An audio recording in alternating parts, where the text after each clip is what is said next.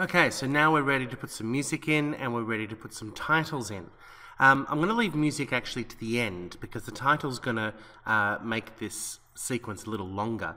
So what I'm going to do is I'm just going to use my arrow tool. Make sure you're on the arrow tool. Go to my sequence here and I'm just going to draw a box around all of that. And then I'm just going to push it forward. Maybe about 5 seconds, and you can see that there's a little counter underneath that says how much you're advancing it. And I think my titles can go for 5 seconds. That's a good amount, so trying to get as close to 5 seconds as possible. 5:01 looks as fine. That's fine. Okay, so I've got a blank space now here, which is basically black on the video for 5 seconds before the video comes in with everything there. Okay, so I'm going to put the playhead at the beginning, and I'm going to go up to the menu here, and I'm going to go to File, New, Title. Now you could do Control T as well, it would do exactly the same thing. And when I do that, I get this box up here saying what's the name of your title. So I'm going to call this Beginning, or Begin, just as my first title. None of these need to change, I'll press OK. And now my title window comes up. In a second, there it is. Okay, so I've got some guidelines here to give me an idea of where my sort of safe lines are, and I've got some options over here as well. So what I'm going to do is I'm going to click in here with my text tool, make sure the text tool is selected, and I'm going to click in here, and I'm going to write logos in Illustrator.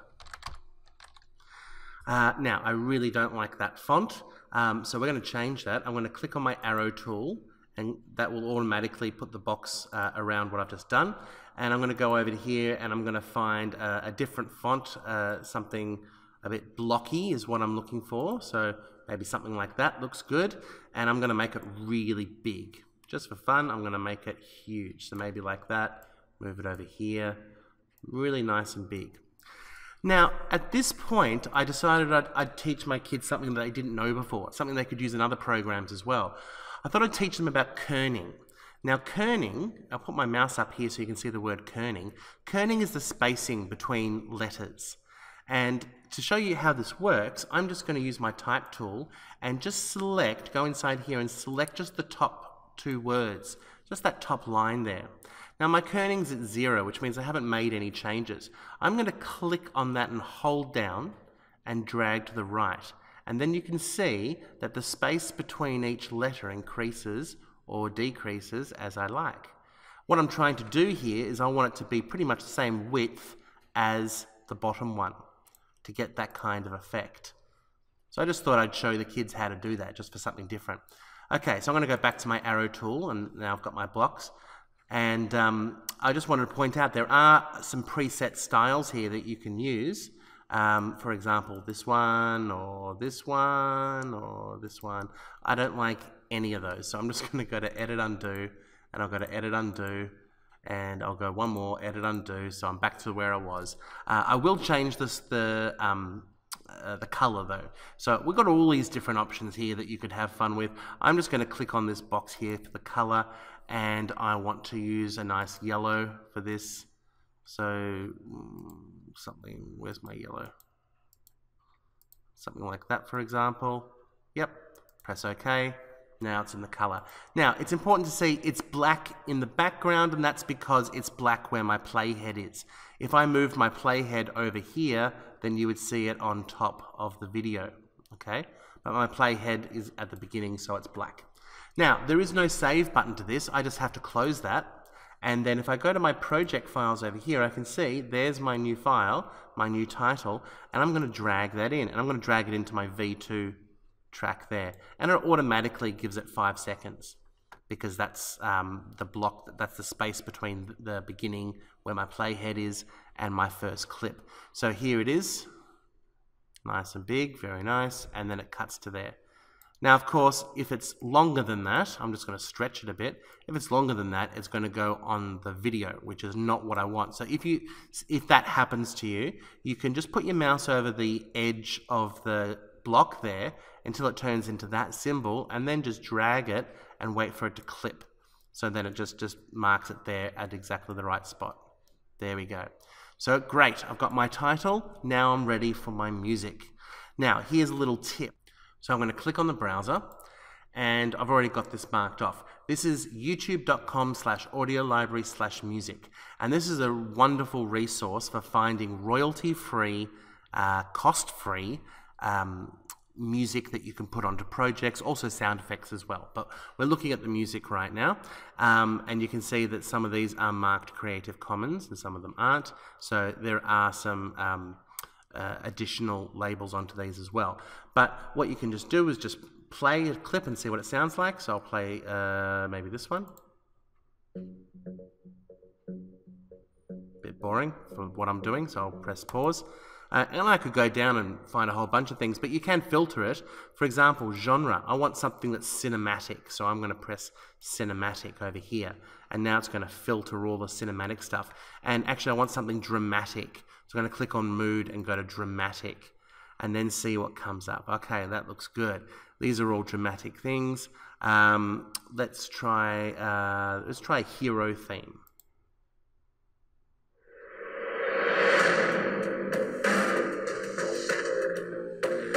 No, don't like that. Let's try this one. Nope. We're going to keep on. 80s cop show. What does that sound like?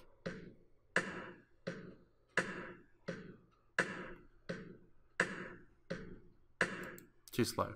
All right, maybe dramatic isn't what I'm going for. What about bright? Let's try bright and see what comes up.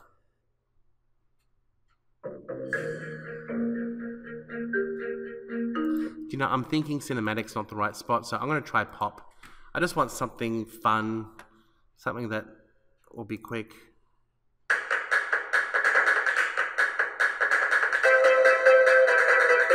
actually think that's awful. Okay, one more try. Okay, that's fine. We'll just say that that's the one that we're going to use. I'm going to click on the download button, and that will download it to my download folder. So I'll wait for that to go through.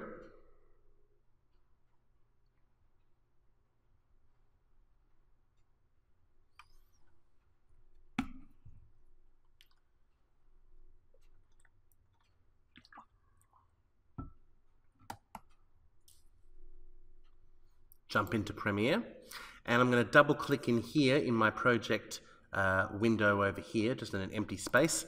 And this time I need to go to my downloads folder, and there's the track that I just downloaded, Lucky Day. Double click on that. There it is. And I am going to drag that into my sequence, and I'm going to put it here in my Audio 1 track here, and there's the song.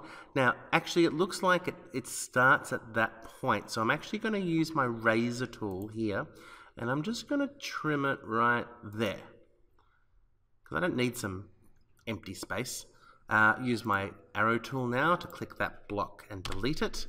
Okay, so now I'm just going to move that across, and it obviously goes for way too long, so I'm just going to zoom out using the slider here, and I'm just going to trim that right all the way down, maybe just a little bit more than the track.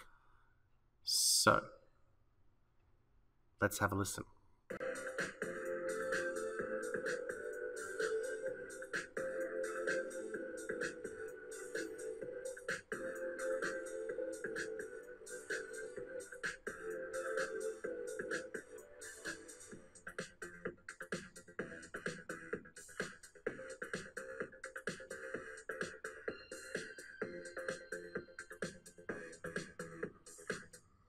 Okay, there's a couple of things I want to do. I want to fade to black the video, and I also want the audio to fade. So let's go to my effects, and inside the effects, I'm actually going to ignore all this here. I'm just going to search for an effect by clicking in the search box, and I'm going to type in DIP for dip, and dip to black is basically fade to black.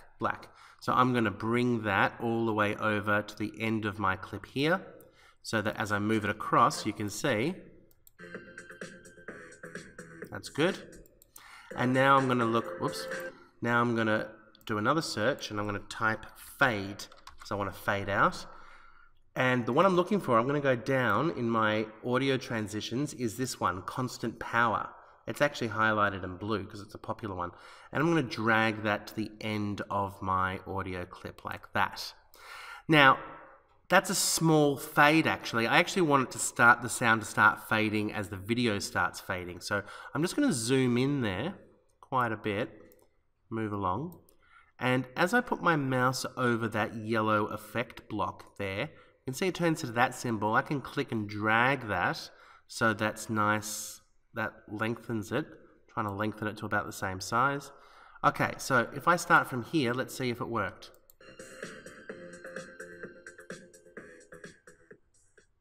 Good. All right, so there's my whole thing. Let's just see the whole sequence. Okay, so looks like it ends up going for about 26 seconds, the whole thing.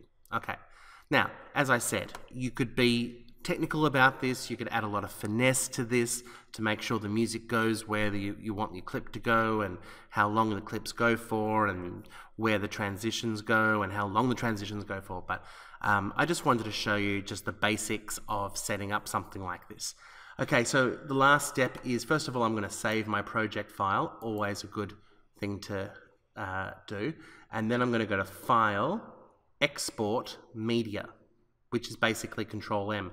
I tell my kids, just think the last thing you want to do is make a movie, Control M, M for movie. So I'll click on that, and what we're going to do is this whole project is now going to encode as a movie. So what I usually use in the classroom is I make sure the format is H.264, that's fine. That's going to save it as an MP4 file, and it's going to be not too big.